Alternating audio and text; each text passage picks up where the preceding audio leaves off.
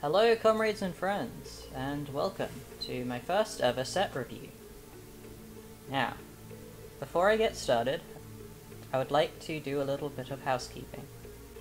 The first one is that the historic ranked queue is retiring for a short period of time. Therefore, I will not be able to make Grixis grind content in historic, as there will no longer be any ranked queues. Secondly, is that there will be no gameplay in this video, so if you wish to just listen along, that is completely fine. I have also added a little slideshow that I'll be playing along with my voice. Right, so, to preface, I'd like to state that I am not a professional player. This is just my humble opinion on Grixis in the new set. Examining cards this way is metaphysical, rather than dialectical. What I mean by this is that the meta is in constant flux and struggle. Maybe one day, Jund Sacrifice is the best deck. Maybe the next day, Jeskai Fires takes the crown. The meta is a connected whole of many differing decks, each competing to be the best. A single card may be very good individually, but may not be playable if there are no other cards to support a functioning deck around it. For example, Nicol Bolas, Dragon God, is a good card. It gives card advantage and removal. But what if it's in a format which is over by turn 4? Suddenly, it's not playable. So, the first card I want to look at is Kiora Bests the Sea God. So it's a 7 mana enchantment, Saga, that on the first lore counter, it makes an 8/8 Kraken with hexproof. Second counter is you freeze all non-land permanents target opponent controls, and then the third is you steal something. So, pros of this is that an 8/8 beta is a pretty good top end, especially since it has hexproof. Freezing an aggro player is really nice, and Agent of Treachery is also 7 mana and currently sees play. The cons is that 7 mana is a very high mana investment, and the payoff is slow. The aggro deck can see the freeze coming a turn early and can play around it. A similar card, Phyrexian Scriptures, didn't see play in Standard due to its board wipe being very telegraphed. So it might not see play, but if it does see play, it'll probably be like a one-of in very high top ends. Or in ranked decks. The second card is Ashiok's Erasure. I'm really excited for this card. It's a really cool counterspell. It's, you know, it gets around uncounterable spells, like Shifting Ceratops, because you exile the spell. It has an Ixalan's Binding clause, which is really cool. Ixalan's Binding did see play when it was in Standard, and you can also stack the triggers to never return the spell. This is commonly done in Modern with Spell Queller, which is a similar-ish card. So what you do is, they play the spell, it's on the stack, you respond by flashing in Ashiok's Erasure, and in response to the exile target spell trigger, you remove Ashiok's Erasure from the battlefield. So you bounce it back to your hand, or you sacrifice it, or you exile it, and yeah. So then what happens is that the Ashiok's Erasure leaves the battlefield thing triggers, and it returns the exiled card, in which there is none yet, to their hand, and then the exile target spell triggers and the spell gets exiled.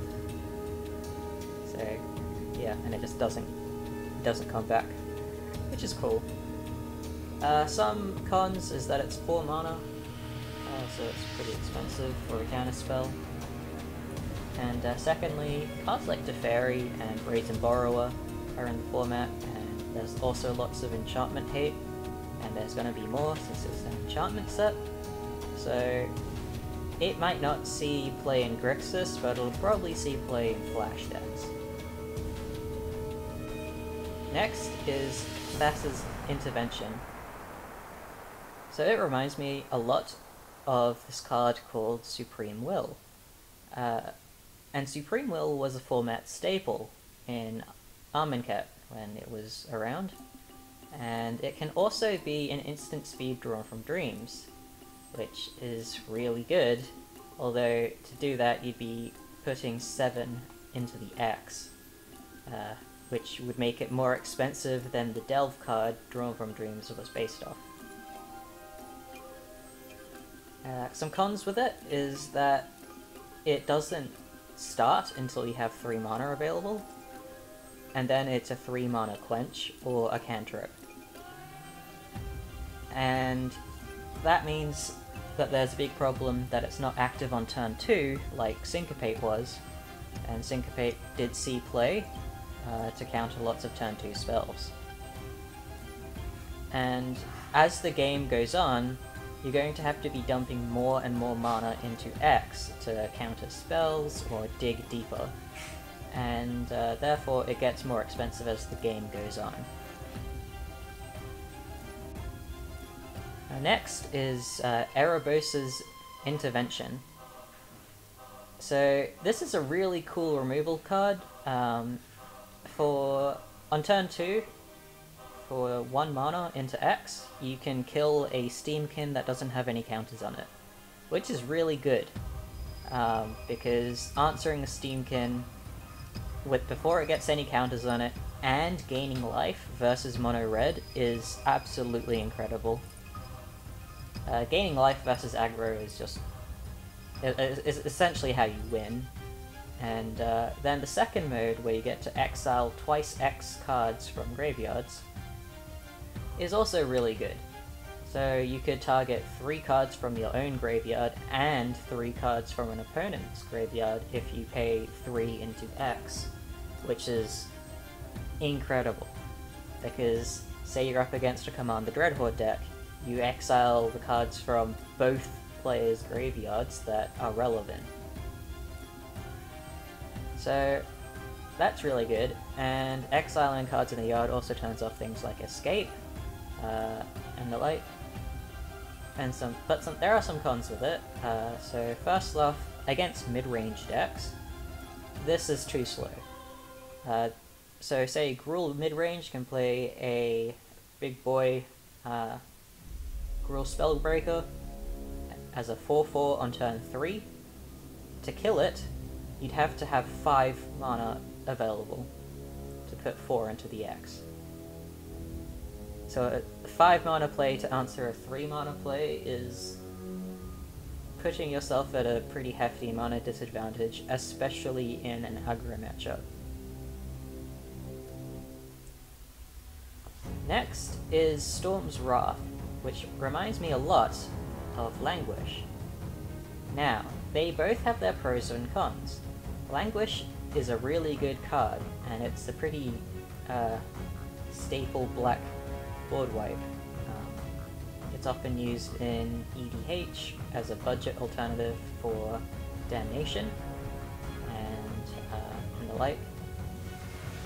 Anyway, so Languish is good because it gets around Indestructible, which Storm's Wrath does not.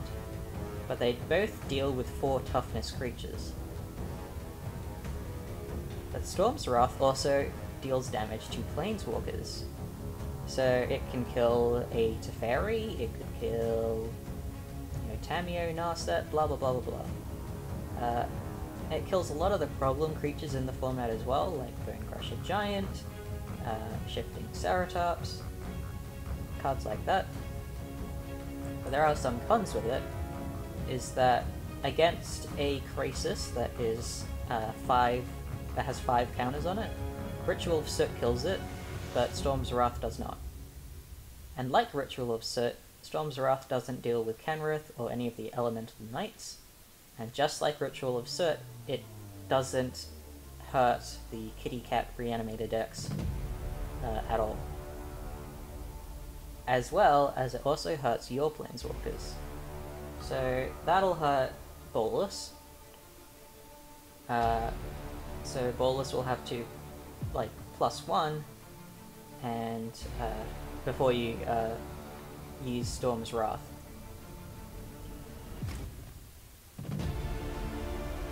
One of the other good things about the card though is that unlike Ritual of Soot, you don't necessarily have to take it out against control decks. Because, say, Azorius Control, they focus on Castle Ardenvale and then they have Planeswalkers like Narset and Teferi. Well, Storm's Wrath kills all of the 1/1 citizens, as well as Narset and Teferi if they've both been used their minus abilities. So unlike Ritual of Soot, you don't necessarily have to board this out versus them, which is really good because it means that your sideboard can have even more usable cards in it.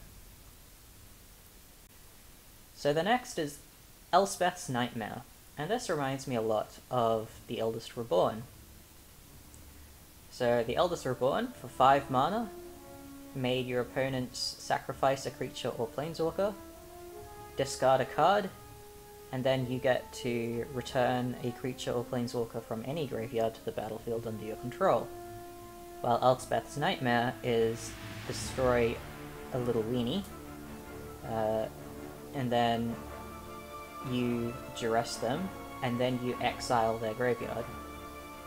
So it's sort of like a mini Eldest Reborn with a different payoff.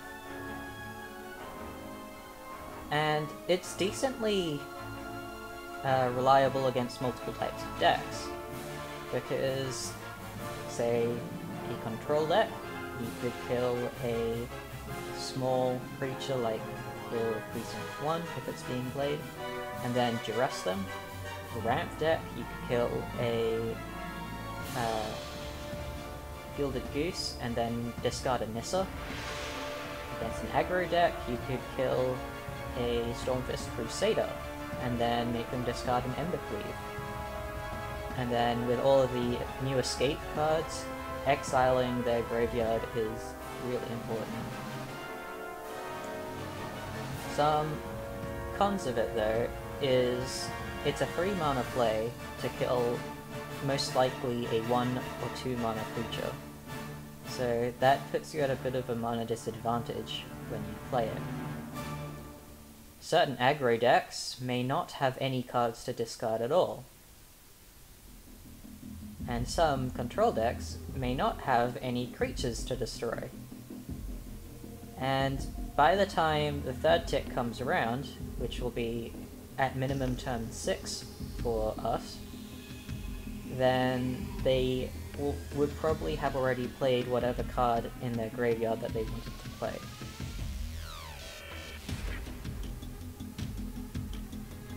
And the next card is Agonizing Remorse, which is a really good card, because it's any non-land card. It's not non-creature like Duress. It is not creature or artifact like the other one, whatever it's called. And you get to choose which card, unlike other cards like Vicious Rumors. And you can also choose a card from their yard, and you get to exile it. So it goes around discard protection, like Nullhide Ferox, and also Tamiyo. So Tamiyo stops you from discarding them. Well, too bad. Exile. You can exile the relevant escape cards that'll be in the meta. and hurt other reanimator strategies. So there are some cons of it though, like you do lose 1 life when you cast it. 1 life doesn't necessarily seem like much, but in a format where you also have Murderous Rider and Shocklands, you will probably be losing life faster than you realize. And the other one is that it contends with Thought Eraser's spot. Now, you could go right off the deep end and be an absolute fucking mad lad and run 2 full play sets of Agonizing Remorse and Thought Erasure and play some really fun Grixis discard shenanigans, but otherwise you might have to make a big decision whether you want well, how many Thought Erasures and how many Agonizing Remorses you want. So next is a bit of a budget card, Maya's Grasp. So it's like a bit it's like a 2 mana, slightly stronger Deadweight. It deals with more creatures that Deadweight can't deal with. So it can deal with, say, a Gruul Spellbreaker if they chose to haste. It also adds to Devotion if the creature stays alive, and it's a common, so it's not bad for budget removal. Now, there are some cons with it, is that it's sorcery speed, and that it doesn't outright destroy the creature. But there is a pro with it not outrightly destroying a creature, for if there is a creature that has Indestructible and 3 toughness, then, or less toughness, then Maya's Grasp does answer it, while a straight up destroy spell would not.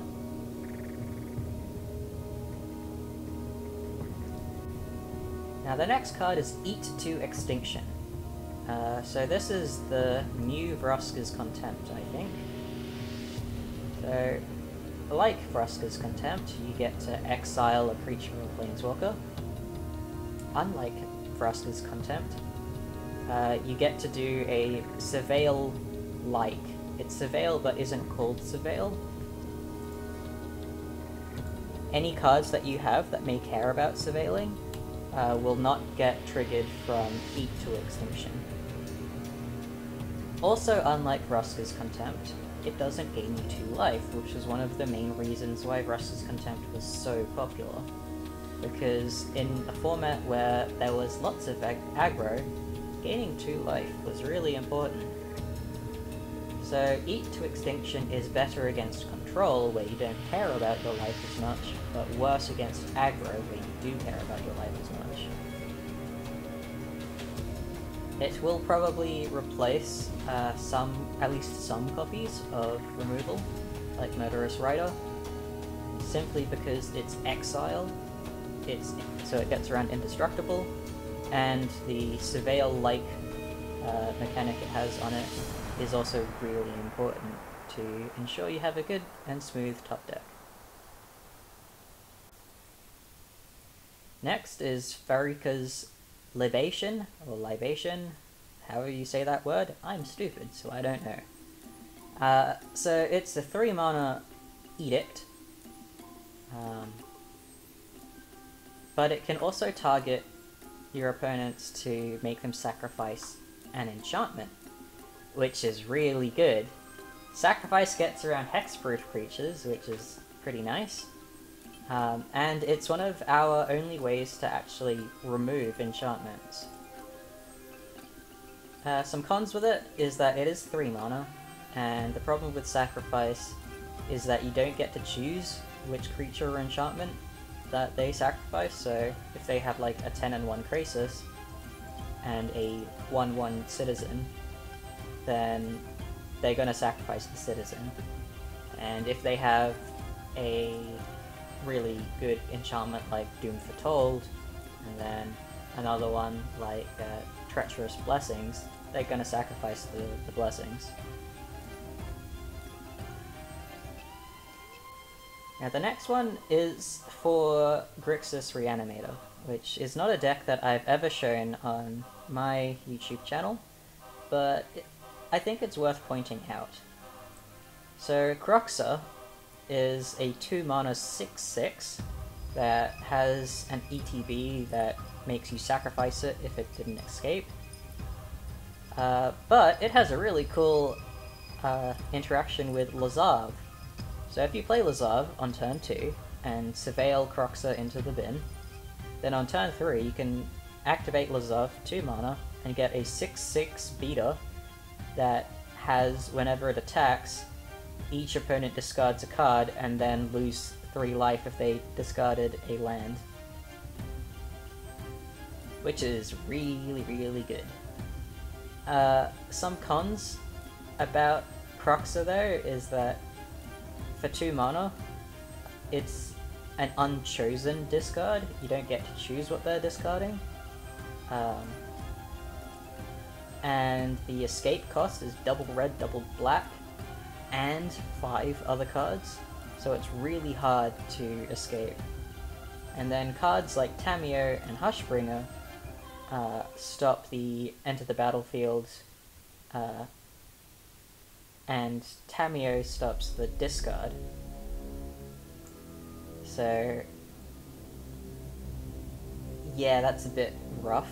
And then in a format with Brazen Borrower and Teferi, they can just bounce the creature, so then you have to replay it to sacrifice it and then escape all over again, which is really, really detrimental and a huge advantage to the opponent.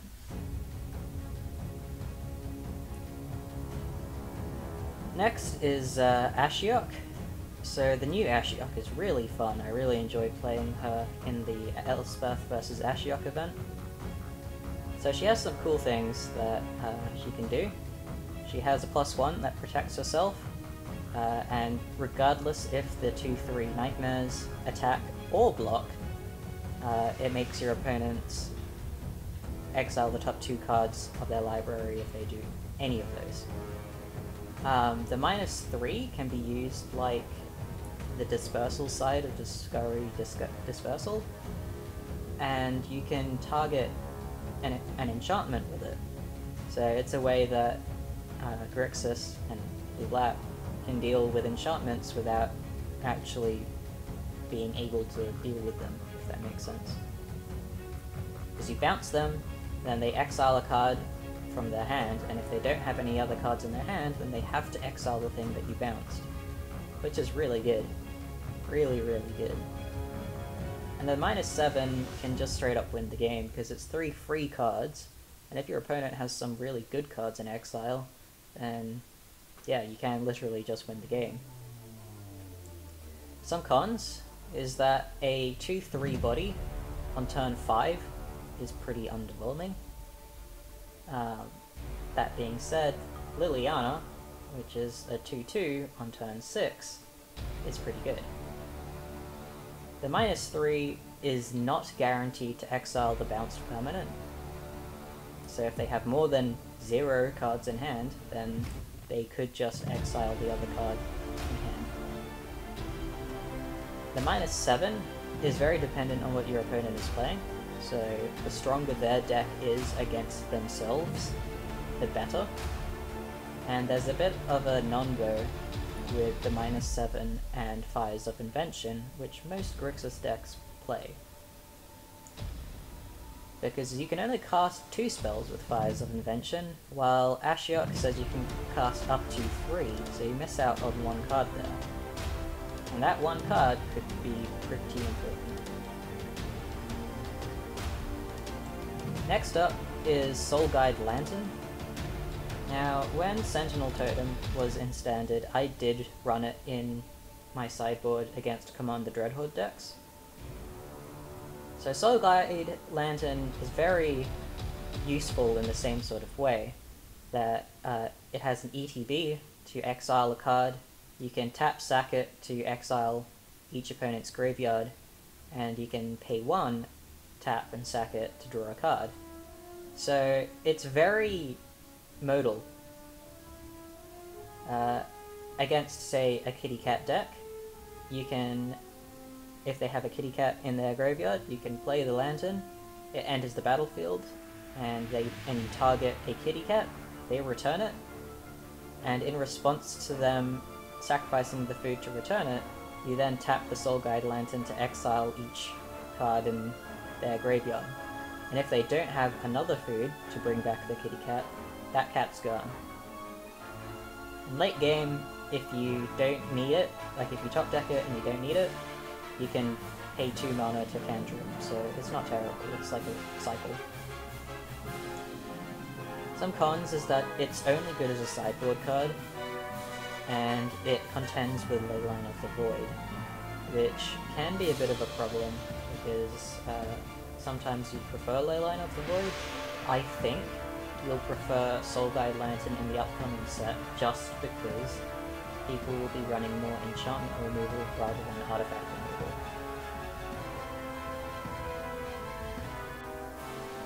So next is the Scrylands. So we get Dimir and Rakdos Scrylands.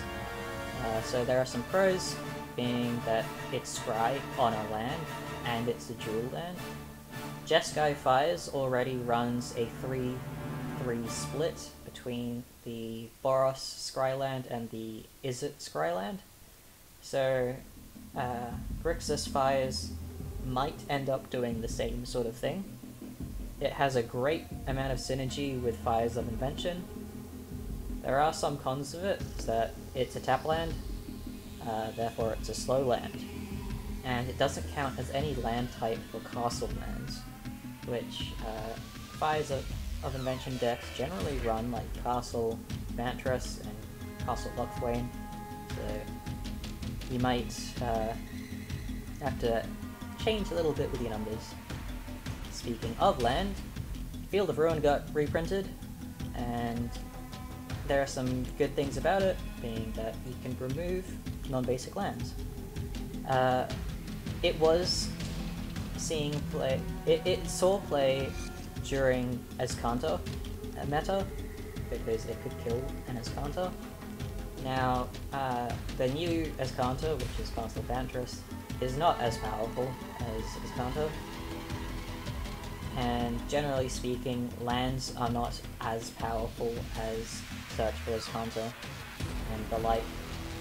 So Field of Ruin may not see play, but it's good to have it in the meta, because it means that if ever there is a deck that plays all these like broken ass lands, at least there'll be removal for it. And the next thing I wanted to talk about were some of the archetypes of Grixis. So the first one is aggro.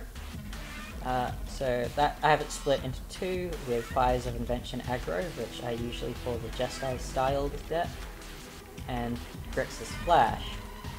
So the Jeskai styled deck will probably enjoy some of the new cards, like Nightmare Shepherd and Nadir Kraken, maybe for both of those. It might enjoy Ashiok as a top end, but yeah, it should be alright. And yeah, it should be alright. Grixis Flash will find the new Ashiok's Erasure quite useful, and Thrix, the Sudden Storm, will slot very happily into their top end.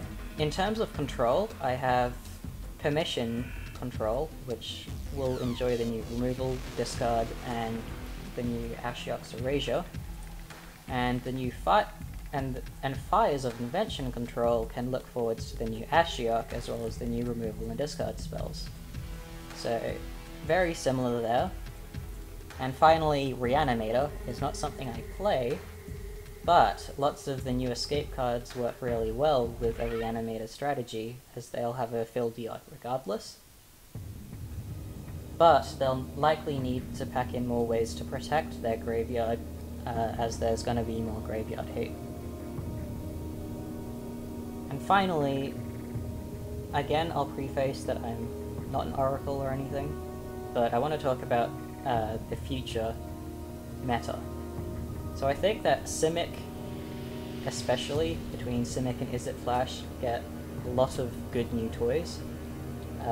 Especially Simic with Mystic Repeal, which for 1 mana can put a Theros god on the bottom of their owner's library, or Fires of Invention, or Doom Foretold, or anything.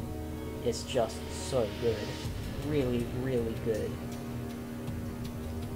Esper stacks get some cool new cards with Treacherous Blessing and Idyllic Tutor, both of which will really help them out. Idyllic Tutor pretty much just top decks whatever they want, and Treacherous Blessing is 3 draws, and then you could target it with the Teferi Bounce and sacrifice it, or you could just sacrifice it to Doom Foretold and not really have to bother.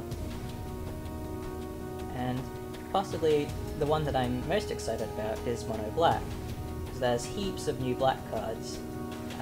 There's the return of Gary, there's a Mono Black specific kill spell, which is 4 mana but goes down to 2 mana if you have a devotion of 2 to black. There's the new Nightmare Shepherd, Timoret, and Agonizing Remorse for discard.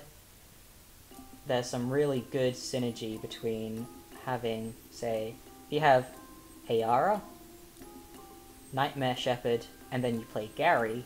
Gary comes in and drains for 7, and then you tap Ayara to sack Gary, exile him with Nightmare Shepherd to bring him back, and you drain them all over again, and that will honestly lead to, well, that's a huge potential for an OTK. So, I might build a Mono Black deck for myself, because I really like Mono Black, it's my favourite mono colour. And yeah, that was my set review for Theros Beyond Death, and I hope you enjoyed it. Anyway, I thank you very much for watching, good luck in your Theros Beyond Death games, and I hope you have a really nice day.